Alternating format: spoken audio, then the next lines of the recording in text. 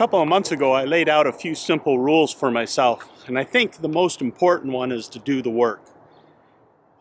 And when you're feeling inspired, when you have an idea, it's easy to do the work. It's actually easier to do it than to not to do it. It kind of tugs at you and nags at you until you get it out there, till you make the invisible real. But when you're staring at the blank page of creativity and you've got nothing, that's when the work gets hard. And I think that we can all agree that it's hard work that leads to growth and improvement. I really can't imagine anybody disagreeing with that statement, that we improve through hard work. To me, it is an axiom.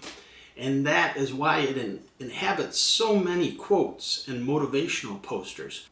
Till I collapse, I'm spilling these raps long as you feel them. To the day that I drop, you'll never say that I'm not killing them. Cause when I am not, then I'ma stop pinning them. And I am not hip-hop, and I'm just not Eminem. Subliminal thoughts when I'ma stop sending them women. So it's not just important to do the work when you're not feeling it. That's when it's critical.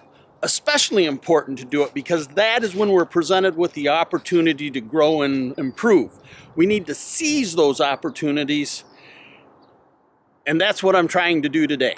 In preparing for this video, I was confronted with that big, white, terrifying, blank page of vlogger's blog.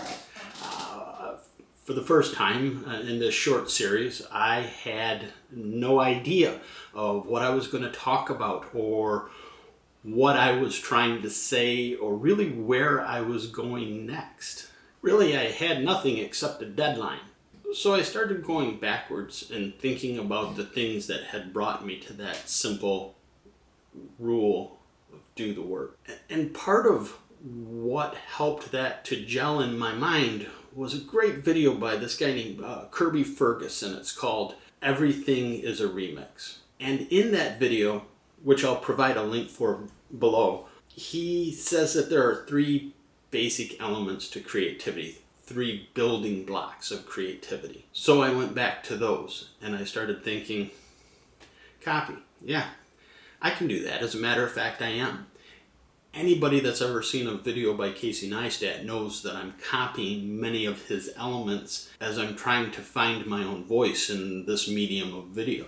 The transform's a little bit more tricky, and I don't think that as far as the videos go, I've gotten to that in my work yet, but I'm working towards it. And combine, well, I'm combining his techniques with my ideas. And so that is how I proceeded. In another great video, The Artisan Soul by Erwin McManus, and again, I'll provide a link to that as well. It's worth watching. Mr. McManus states that what makes us uniquely human is that we imagine and we create. And then goes on to say, it is not a question of whether we will create or not, but only a question of what will we create. So when forced with this deadline and no ideas, I could either create frustration, tension, miss a deadline, fail, or I could create this. Probably not the most compelling story that I've told yet, but definitely an honest story, because we all face that blank page of creativity at times. And sometimes I think maybe it's not that we don't have any ideas, but maybe we have too many ideas, and it's hard to sort out which ones to pursue. I know I ran into that in the making of the last video on my dad. I struggled and struggled because I was trying to put too much into it, tell too many things in too short of a time. And when I simplified it, it came together. So the simple message of this video, do the work. Do the work even when you don't feel inspired. As a matter of fact, do the work especially when you don't feel inspired. Seize that opportunity to push through, to grow, and to improve. You won't regret it.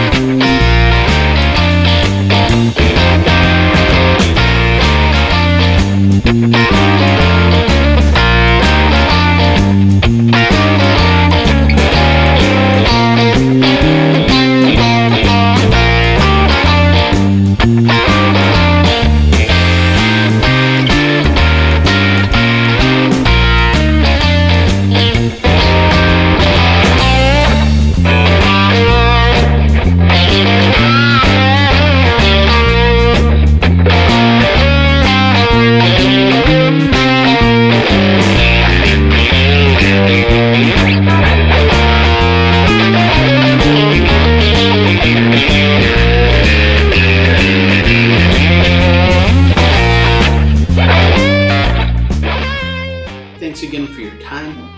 If you're enjoying these, please subscribe, share them with your friends, comment. I really would like your feedback.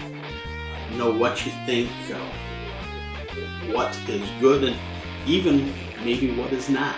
So thank you again. Have a great day.